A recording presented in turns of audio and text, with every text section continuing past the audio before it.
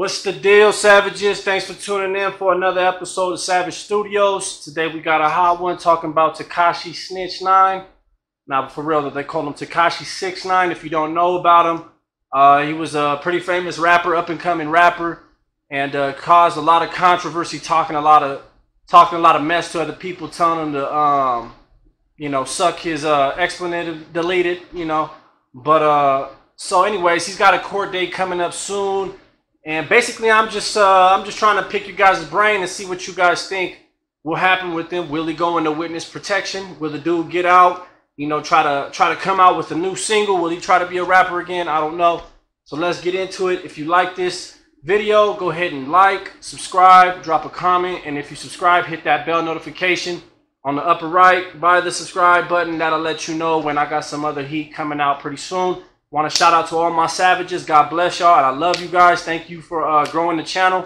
We just broke 13K. Much love, so let's get it. So yeah, guys, I don't know, basically whatever you guys think about this, because it's 2019 and shit's different. Shit didn't change, People can basically do what the fuck they want to do. They can testify on you. They can say whatever they want to say. They can bring down you and your homies, and then they can still be good, right? This is the big cry that I hear from a lot of GP cats, that times will change. It's not like how it used to be. Wow, wow, wow. Cool. So I guess my question or my thoughts are, because I have a specific thought on the matter with this whole Tekashi 6ix9ine character. How I'm seeing it, man, mark these words. He's getting out, or he's got this court date coming up. I want to say later this year or early next year. And he could be potentially being released. It's almost positive that he's going to be released. Now, this man was facing a whole lot of time. We're talking about life sentence football numbers. You know what I mean? Big double digits. He gave up all his boys, gave up the whole crew, gave up everybody in his circle that was, doing these moves and putting these moves together so he could get out of doing life sentence. He said, you know what? I love y'all. Y'all the homies. But I got to get out to my daughter, my family, whatever he's saying, right? Okay. So, with that being said, what do you think the man will, should, and most likely is going to end up doing? Is he going to be a rapper still? Is he still going to come out and drop singles and tell people, other artists, that they can suck his woo? Who knows? Is he going to go to witness protection, remove tattoos from his face? I'm going to tell you right now, they're pretty dark. And just to remove the ones that I've been removing, because I'm on my third session coming up here pretty soon, and that shit hurts. So I don't think his tattoo is going to be fading away anytime soon. What do you think? Do you think he'll be in witness protection? Do you think he'll be in a whole different type of state, hiding out under a different name, different alias or whatever? Or do you think he might just try to be a regular citizen? Not programmed, not programmed with the music industry, not trying to make no more music, but still kind of be able to be found. I don't know. Let me know. Like I said, guys, drop a comment. I'm really interested to know what your guys' ideas and thoughts are for this matter. Tekashi 6ix9ine is not somebody that's not well known. He was a pretty famous artist. For some reason, he had a big impact on, the younger high school generation, high school kids, skinny jean wearing motherfuckers. But he also had a way of tapping in with the blood community because he was claiming to be a blood. And, he had a lot of backing by the Pyrus, by the Bloods, or whoever, I know he was not loved in LA. A matter of fact, homies and Bloods, everybody wanted his ass. But I know that within his organization, within that faction, he had love shown to him. And of course, we all know why. We know you had the money. We know you was making moves. We know you was, had millions coming in. So yeah. What entity wouldn't fuck with you? Who wouldn't fuck with you to try to get some next level shit for the real homies, the real reputables, right? So, like I was saying, guys, it's 2019, right? Things that would happen in the past don't happen anymore as far as accountability and people being able to be snuffed out and shut up and let's put some concrete shoes on him and throw his ass in the river. Not saying it can't still happen. Just saying it's less likely to happen, and it probably only is going to happen for some high-profile motherfucker, right?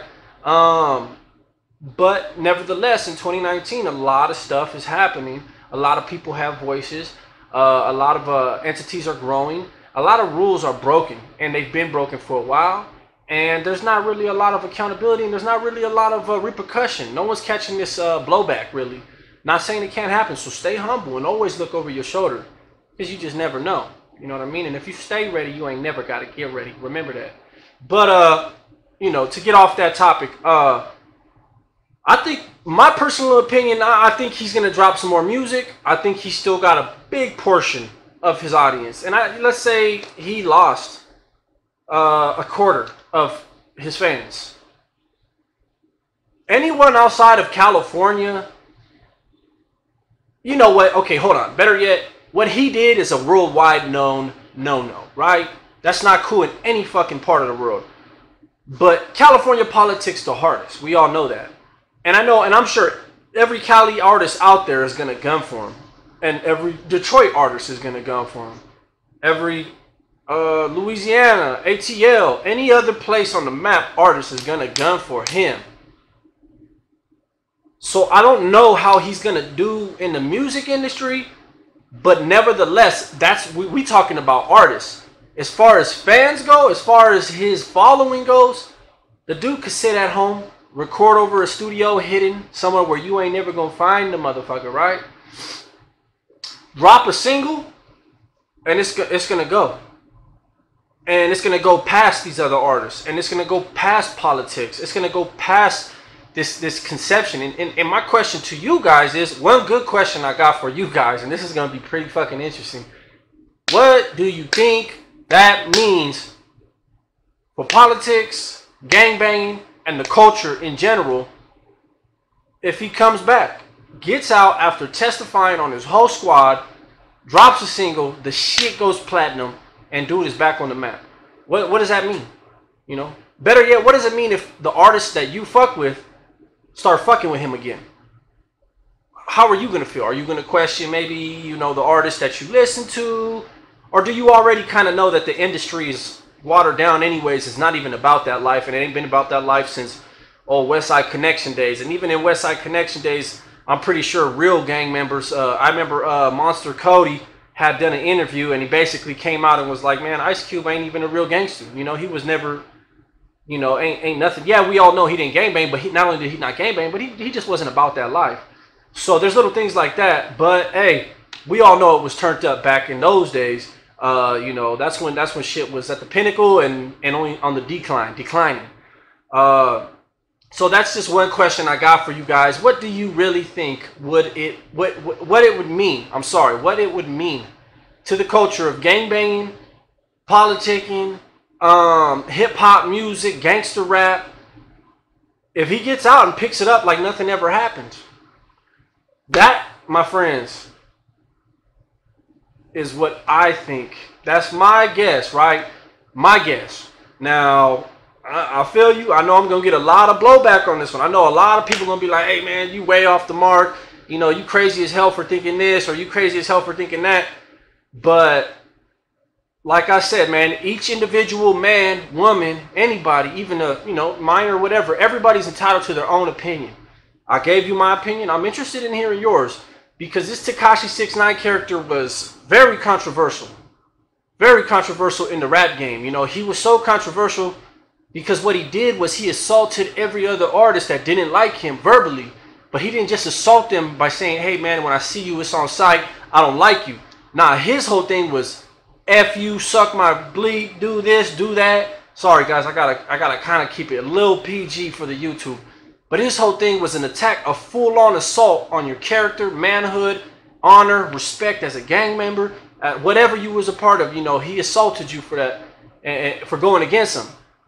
And you know, now he's sitting where he's sitting, and no one's really heard from him lately. No one's really. I know he's got a court date coming up, and I just thought this would be a good topic to bring up, because you got so many channels talking shit, saying PC this, PC that, GP this. I'm pretty sure this cat is in PC right now, up in wherever he's in jail at. I really ain't done no research. I don't really care about the dude like that. I just think it's an interesting topic, because this dude could potentially break a whole nother barrier within the hip hop culture and life, saying snitches get stitches. Now don't mistake this shit. I do not condone snitching. Snitching does get snitches. They deserve stitches. That's just how it is. And a lot of people gonna say, well, if you was PC, you was a snitch. Nah, brother, we got the whole misconception going on of the word snitch. You put your own twist on the word snitch. If you testifying, if you saying something is bringing down your neighborhood, your homies, the prison gang you was a part of, anything like that, if you doing anything and giving any info to directly impact or even affect the next individual, even slightly, then you a snitch. If you're doing something for yourself that gets you in a different position than you were just in without giving anybody up or hurting anybody or even affecting them in the slightest, then you just a dropout. You just ain't a part of that. Or you could say whatever the fuck you want to say. You could throw 1,000 different names on it, but just don't say it's a snitch, bro. Come on, do your homework, bro. You don't know what a snitch is? But regardless, I get it. You know, you want to be like a military expert. So what happens, let me ask y'all. The motherfuckers was really tripping. 6ix9ine gets out, drops a hit. Got the whole world, got all his fans following him. Riding his coattail just like before. Singing all his annoying ass fucking songs. Loud as hell. You like, alright, it's cool, whatever, fuck him. You know, the world's going to shit. The end of the world's coming, right? For you super actives, right? The end of the world's coming. Cool. But then, you find out that he's doing a track with your favorite artist or someone that you listen to. Then what? Are we going to start going back to oldies? You ain't going to listen to no more rappers or what? You going to start listening to oldies again? Gonna be some rock? Nah, man, I ain't trying to troll nobody. Listen, man, I'm just trying to get an honest opinion. I poke a little fun here and there. You know what I mean? I like to make light of the situation because in my eyes, if you free and you taking a lot of this shit so serious, then you still in a cell in your mind, right? So just relax, make a cup of coffee. You know, me and my savages, you know, we drink coffee, you know? And if we don't drink coffee, we exchange that shit with sun. We work out, drink energy drinks, drink water. I don't give a damn, but we sipping, you know what I mean? We chilling, we free. So just a hey, random topic. I know it's gonna be pretty controversial come like 6 or 7 more months tops. You know, this is gonna be all over the news, all over TMZ. So I just wanted to cover it real quick. Basically let you guys know and say my piece, which I honestly believe he will get out, he will relocate. He will drop a single, but he will be a different type of artist. He will not be the same kind of artist that he was before. I think he's going to let that gangster rap shit go. And I think he's going to go more clubby, more party type anthem. And who knows, within 5 or 10 years, they may just forget all about his whole story. So, like I said, if you like this video, then go ahead and turn it up with that like button. Go ahead and subscribe and drop a comment. The most important thing here is I want a fucking comment. I want to hear what you guys say. I'm not even going to sell out for a bunch of thumbs ups. Just drop a comment and let me know what you guys think. Period. If you're going to talk shit, then your brain is small and shriveled up. Come on, we can talk shit on another video. Go find one of my old videos. I'm pretty sure there's some old videos that I threw out there where you can diss me all day long. But let's just, you know, let's just conversate. All right then. Until then, my savages, stay up. Much love, respect. God bless. Doses.